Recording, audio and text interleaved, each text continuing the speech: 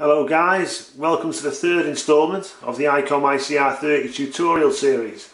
So, video 1 we did how to set up a search bank and program a scan edge and a few other things. Video 2 we did all about squelch, which is imperative just for the basic running of the radio and any radio or any communications receiver.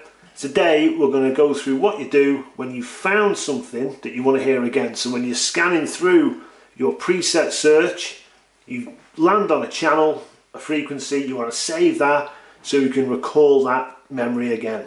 Okay, really straightforward, really easy. Right, let's turn on the receiver, hold that button down, we're on. Battery level should come up, alright. There we go. We're currently scanning through one of my bands, which is the marine band. We're going to stop that. Now we may not hear anything. I'm indoors at the moment. I've been really busy.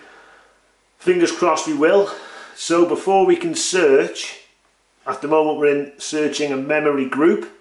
We don't want to do that. We want to go into our VFO, our variable frequency oscillator. So you want to go to there, VFO, MR. VFO. Okay, so now we're in where we can scan through frequencies in preset steps and see what we want to do. Notice I'm in the A band, so this receiver has two bands when you're operating in dual watch. A band is the full scope of the receiver, which I think is 0.5 kilohertz to 3500 megahertz, I think, and the B is 30 to 500. I'll have to check the book, but it's something like that. If you're only using one VFO, which is one band here on the top of the screen, always do your search in the A band. It's a bit of a nicer receiver.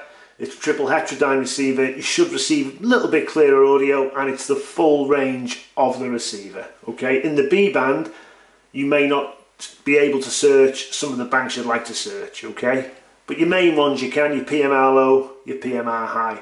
So if you remember from the first video, we set up a search bank called Taxi. So we're going to scan that now. We might not hear anything, but what we'll do is we'll pretend that we've landed on a signal and we'll commit it to memory. We might hear something, we may not. So let's go. So, because we're in VFO mode, you press scan. Okay, there's our group there, Taxi. These are all my others, but Taxi. So this could be any of your bands. Press enter. Okay, that's going to start from where you last left off. It's not going to start from the beginning of your preset search. Okay, now we're in the PMR low band, personal mobile radio low. This, we've also set the band up to cover the marine band. Okay, which if you live near the coast you'll hear loads. That's nothing. We'll go past that. But we are indoors, okay? That's also nothing. Go past that. So now we're getting up into the high PMR. You may not hear too many users around here, but you might get some NXDN, which is next generation digital network. Not there. Don't forget, this does not auto decode digital. You'll have to be searching in that mode to receive it.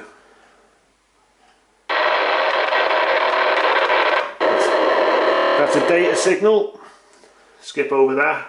As I say, you may not hear something. Rule number 1 when you're doing this sort of thing is to be patient.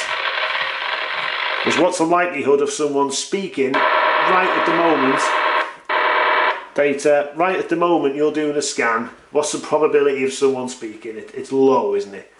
So we'll do 2 passes. If we hear nothing, we'll pretend that we have and we'll commit it to memory. Okay? If we're lucky, we might. I know there are a couple of companies transmitting at the moment. There's a local taxi company, a couple of local taxi companies, a local holiday park. There should be a maritime weather forecast in the next 10 minutes.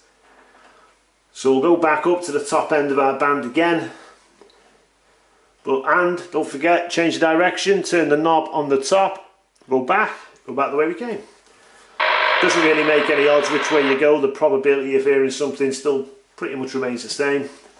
Don't forget guys to change your step size. So we're on 6.25. You can pre-select any of those and that'll change the step. Once you've done that, you don't have to reinitiate the scan. It will just carry on going with your new step.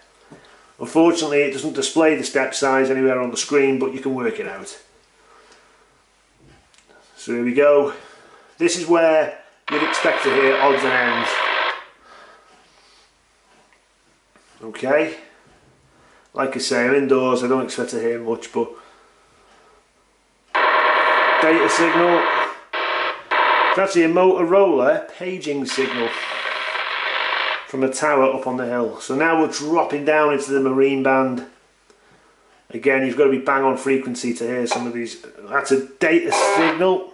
The transponder off a set of temporary traffic lights, that is.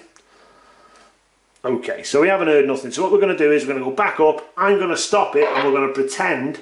Right, stop it there. I'm going to turn the volume down. Right, let's pretend that this is a voice transmission, okay? It's a taxi company, it's a local amateur, it could be any frequency you like. We want to commit this to memory, okay? Let's turn that down, okay? So, what do? Figure 8 there, MW, memory right, press that. Right to new channel. Enter. Okay, then you get this screen, and this is where people fall over. This is where people really struggle. What do I press? Because you can press loads of things and get it wrong. So, press quick, yeah. Press group select. Yeah, now these are all my groups. Okay, for this, we're going to put it in a new group. Okay, group 19 on mine is blank. Okay, nothing in it, it hasn't even got a name. So we're going to do that. Enter, then press MW again and it'll say write to blank channel. Obviously you want to press yes. Completed. Okay, that's now in. So if you want to find that, menu, manage memory. Now remember we put it in bank 19. Okay, go to 19. Now notice how the blank has gone from here now because we've got a memory channel in there.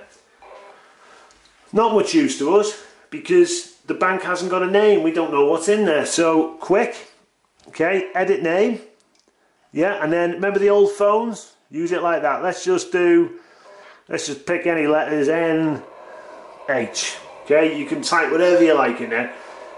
Press enter. That's NH named, done, sorted. Now, there's only one channel in that bank, isn't there? Yeah, so we can't really do a scan on it. If you did a scan, you'd only hear that one channel, which is useless to us because it's just a data signal. So what I'm going to do now is we'll do a scan of the marine band, okay? So, we're still in VFO mode, okay? If you're in memory mode, there'd be an MR right there. So VFO MR.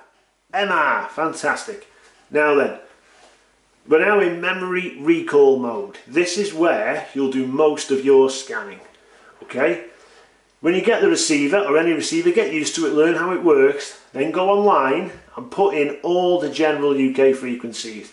If you live by the coast, put the marine band frequencies in first. Do that first, because you'll hear loads of stuff. If it was me, I'd separate my marine band into two groups, okay? So the Coast Guard in the UK, okay, we'll take this.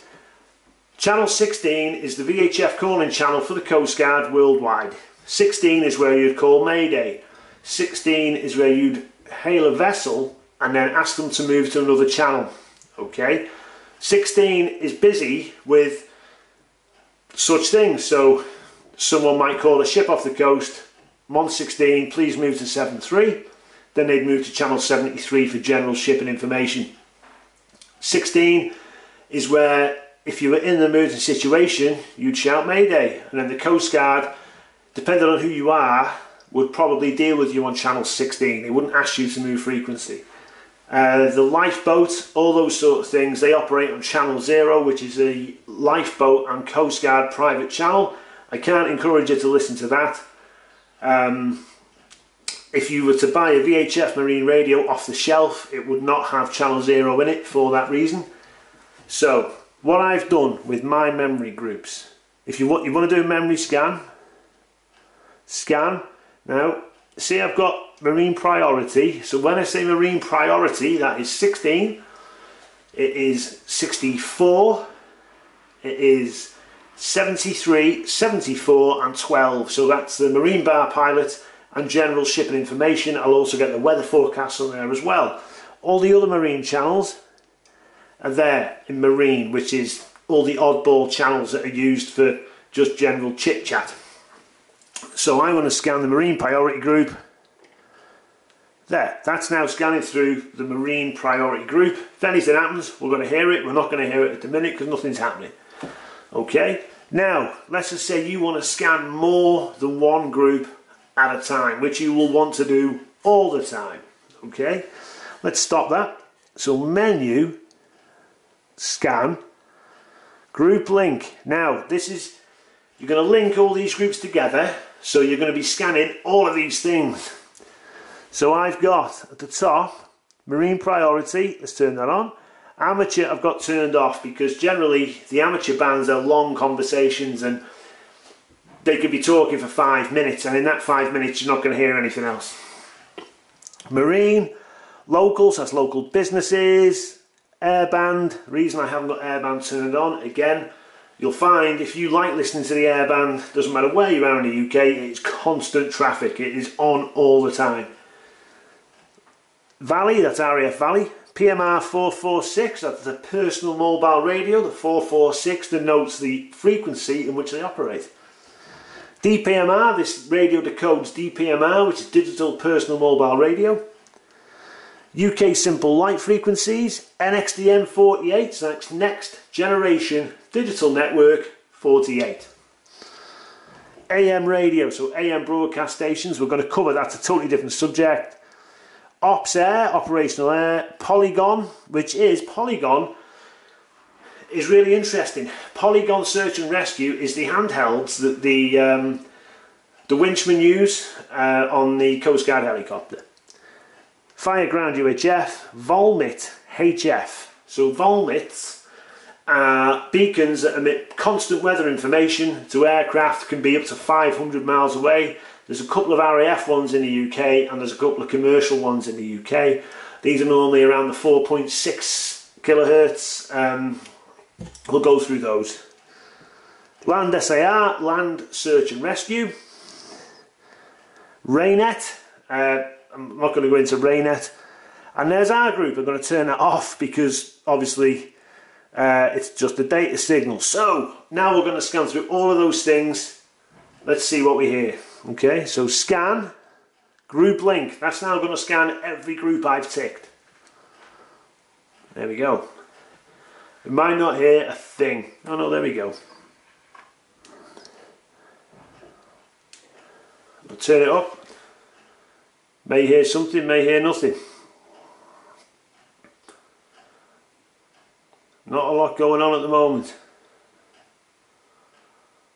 Okay, let's turn on. Again, it's all about patience, guys. Amateur. No, not a lot happening today, boys and girls, of course. Alright, well that is that for the time being. So now you know how to commit a channel to memory and do a memory scan. Okay? Next video we will be up a mountain and we're going to do some dual watch and go through the ins and outs of doing some dual watch operation. I hope that was informative. Sorry it was rushed. I've got so much on at the moment. Good luck using your receiver and feel free to send me any questions. Thank you very much.